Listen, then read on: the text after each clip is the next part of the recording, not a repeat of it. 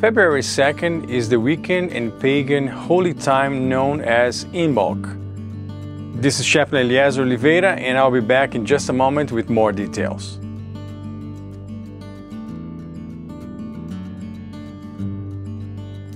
Imbolc is the halfway point between the winter solstice and the spring equinox.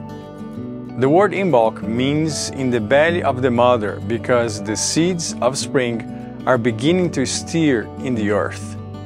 Also, this is the time when many animals have their young. Another part of the celebration is honoring Bridget, the Celtic fire and fertility goddess, who was adopted by Christians and Saint Bridget. The Celtics would make a doll of the goddess from oat and wheat straw and put her in a basket with white flowers. Young girls would carry the doll door to door and receive a small gift from each householder. The day typically ended with a bonfire and feast. Many modern pagans would focus on celebrating Bridget and will decorate with some of those older symbols: a straw doll with flowers, a bowl of milk and candles. For some, this is house cleaning season and a time to gather and share stories and songs.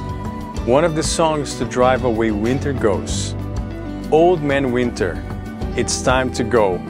Take with you these piles of snow. Melt, snow, melt.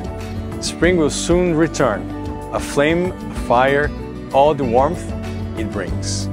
Melt the snow, cold be gone, welcome back the spring." Thank you for watching, and we hope that you check out other videos while here on our YouTube channel. Please follow us and select notifications so that you know when new content is posted. The entire February newsletter can be found in the following link in the description below. See you next time.